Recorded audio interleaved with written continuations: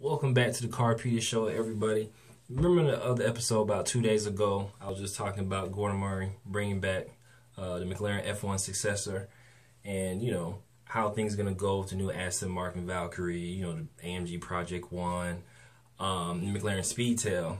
Well, I just saw on my news feed. As crazy as it sounds, they were testing it. They were out, just doing their prototype testing, whatever, and the car had an electrical short. Actually caught on fire. Luckily, they had a fire extinguisher there to put the car out, but they actually pushed back the slated deliveries for the vehicle because of this problem they found out. So hopefully they could work this out, get that going. Like I said, more supercars the better.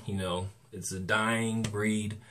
I don't know if you noticed, a lot less companies are bringing out supercars, sports cars in general. So, like I said, I'm glad they got that sorted out because, everyone always have jokes about Ferraris and Lamborghinis, how they catch on fire and stuff. So, like I said, I'm glad that they basically figured out it was electrical short or whatever. So, hopefully, when the new models come out, you don't have to worry about that issue. Just like, I don't know if you guys watch, probably do, Salamandra in his YouTube video, his Santa went up in flames. And, those cars are closely related. So they have the same engine. Well, of course, Speedtail has a little bit more power and things like that, but generally the same carbon fiber tub electric system and all that, same engine. So hopefully they can get that figured out. And then also got word today. I know you guys noticed Tesla stock has been down about 47% since the beginning of the year. He's dealing with that tariff thing. So he just released with the Model 3. They're starting to sell them used online. So if you're looking to pick one up, I guess he probably caught up to Deliveries. And the reason why he's able to do that, I'm looking here on my news feed, that a close source to the matter that works with Tesla has actually announced that they are on track to deliver between 33,000 and 36,000 vehicles in North America. And they're actually delivering 1,000 cars per day, which is a lot considering how small their workforce is.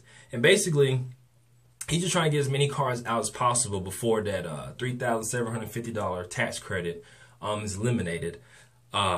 So hopefully, he could pull out of this, get these cars delivered out, bring the stock back up, because I know a lot of people hate on the company. I'm a huge fan of his.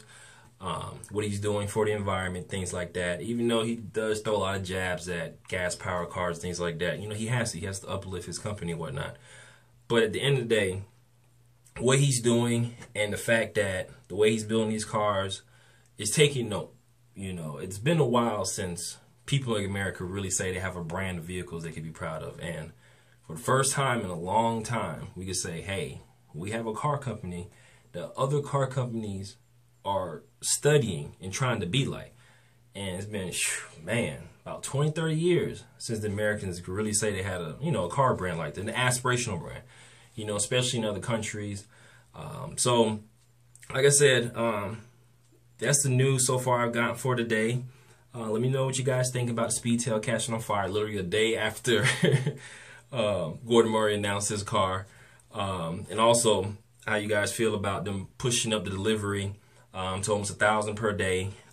He's trying to push this out because the whole tariff thing. So let me know what you guys think below. Comment. Let's talk about it, and let me know how you feel about that. Again, y'all have a good evening. Bye.